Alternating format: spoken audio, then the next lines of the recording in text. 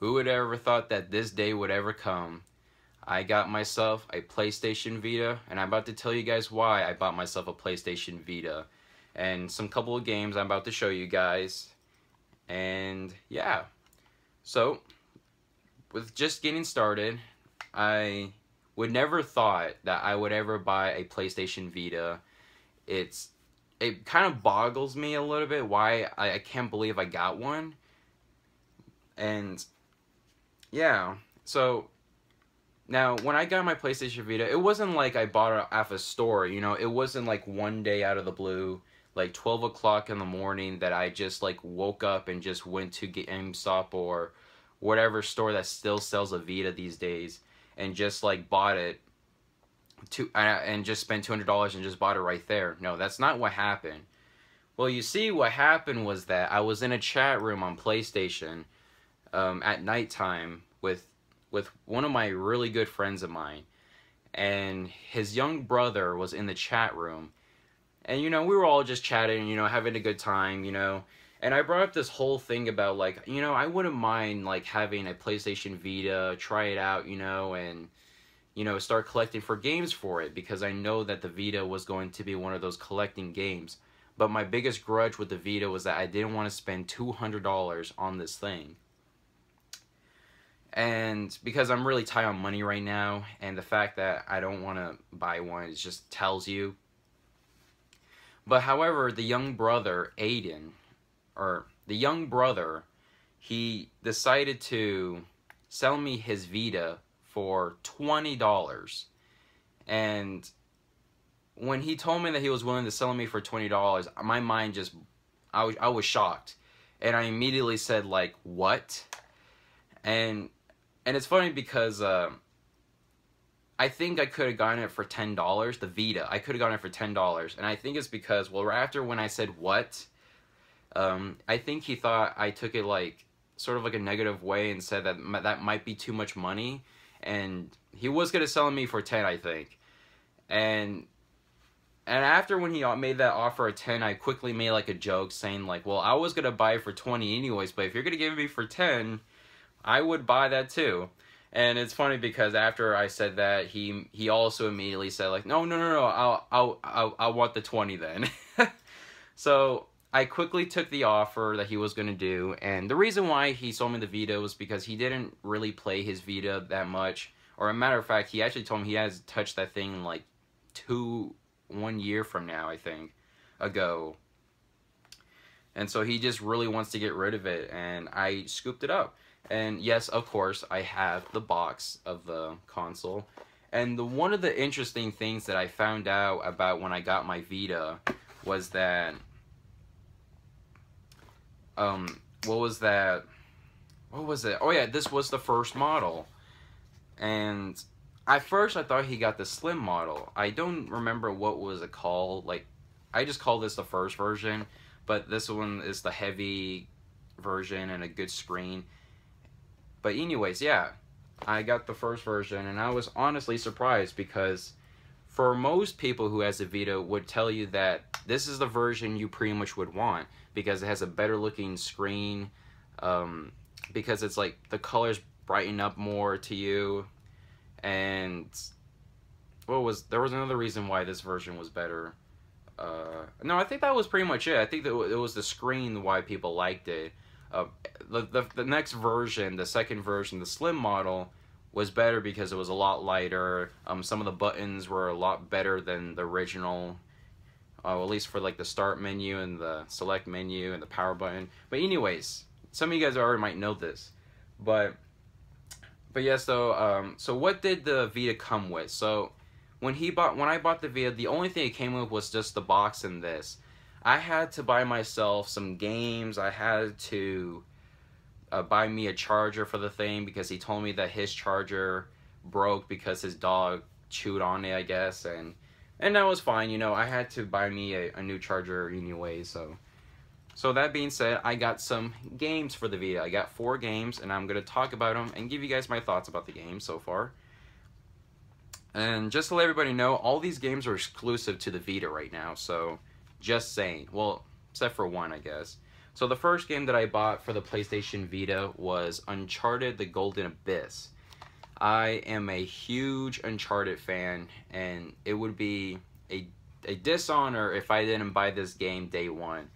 And just like what everybody says about this game, it plays like a full-out Uncharted game.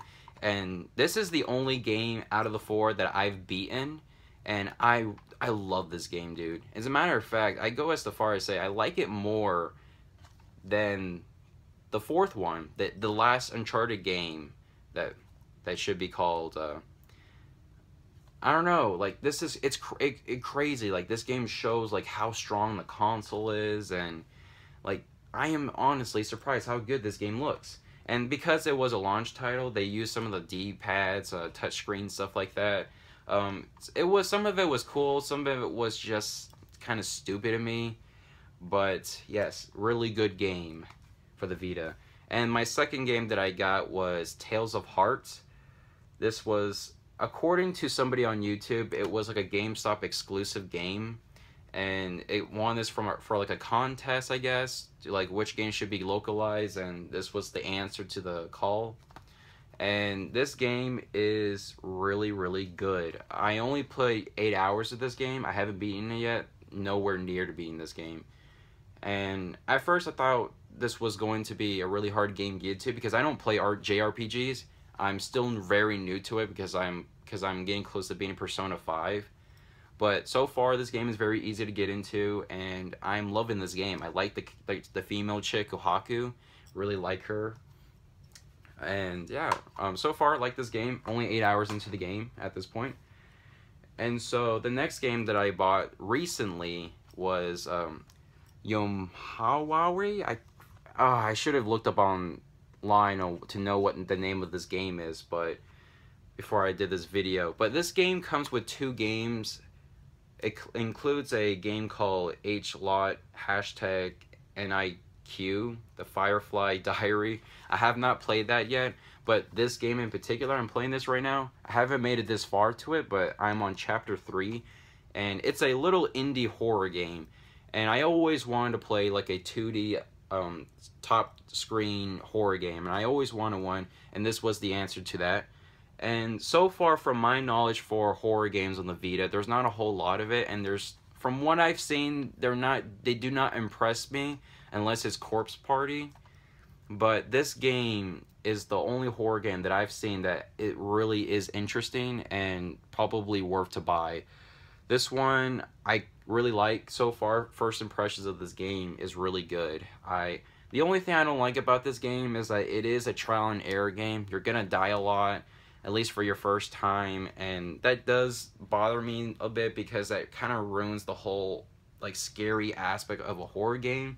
Because to my personal opinion, the whole point of a horror game is to be scared, run away, and try not to die. But this game beats that kind of logic of like you're gonna die a lot, but with creepy enemies. I don't know.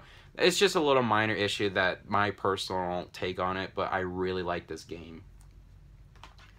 And the final game that I literally just got this game, like, I think yesterday, was Gravity Rush. This was an exclusive game to the Vita. Anybody would know that this came out on PlayStation 4 as a remastered.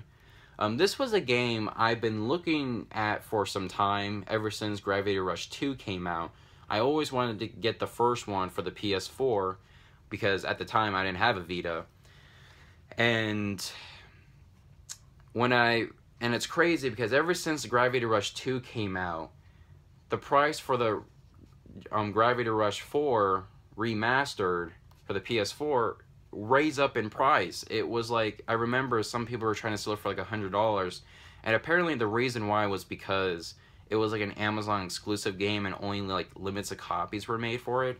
And because of that, it raises prices to like $50 to $60 for Gravity Rush, and it is ridiculous how expensive it is. And I wasn't going to go as far to pay that much for a game that I don't know if I was going to really like at all, because on one hand it didn't look that interesting, but at the same time it did.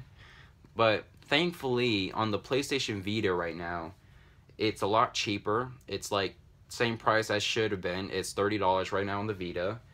And plus some people even go as far to say that this is the version that you do want to get. because it's where the game all started, and some people think that this is where it should have been, and some people even want Gravity Rush 2 on the to Vita, but it never happened. But anyways, long story short, Gravity Rush is a really good game. First impressions, I haven't made super far in that game either, but first impressions are really high on that game. I love it. But that being said, that is my Vita collection for the time being. I do have 2 download games on here. I have Resident Evil 2 Nemesis, Resident Evil 2 and Resident Evil 3 Nemesis. That's what I have on my Vita. And played Resident Evil 2 on the Vita, and I am impressed by the game. So that being said, yes, I'm in love with this Vita. I guess I could talk about some of the things I don't like about the Vita. The only biggest gripe I have with the Vita is the battery life on this thing.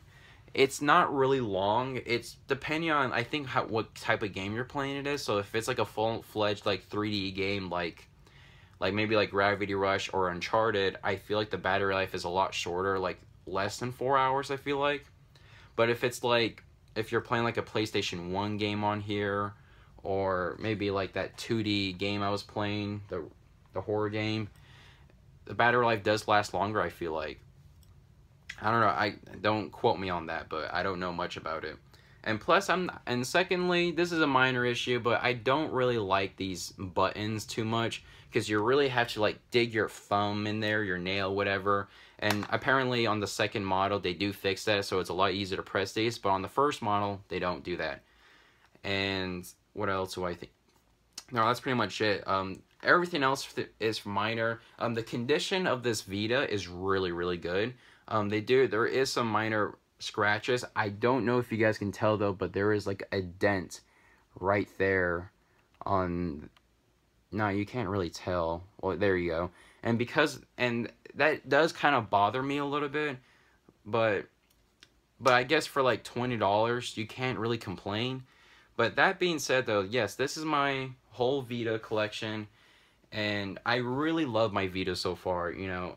Anybody who knows about the Vita, you don't need to hear me say it, but at least I hope this is not your first time learning about the Vita, because I'm not trying to explain everything about this thing, but I'm telling you right now, I'm in love with this Vita, and I do plan on buying more games for this Vita. As a matter of fact, there is going to be a gap of a year for gaming for PS4. Like, there's not until like the end of this year, like November time. So I might just take a break from consoles and play my Vita for the time being. As a matter of fact, after this video, I might be playing my Vita. So when you're watching this video, I might be playing my Vita at that time. So I think that is it. I think that's all I got to say. First impressions on my Vita. I really liked it. I'm very impressed by the console. Yeah, that's all I think I have to say about it. So that being said, sorry if I was been stuttering this video. I'm trying to get this video out there because I know I haven't been making videos for a while now, and I'm kind of a bit stutter from, it's been some time since I've been in front of camera. And plus this is like one take too, so that being said, have a good one guys, and I hope you guys buy a Vita too yourself maybe one day.